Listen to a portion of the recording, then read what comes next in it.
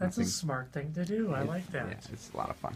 So it's Brian Molohon? Brian Molohon, and I'm the Director of Development for the Union Gospel Mission Twin Cities. Great. And what do we have here? So what we have here for Thanksgiving, we will give out 10,000 plus bags of food. In the basket is a representation of what's in that bag. So we'll have a frozen turkey, not our fake plastic one. Yeah.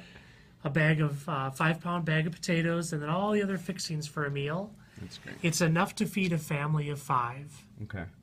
And that's going to be delivered door to door.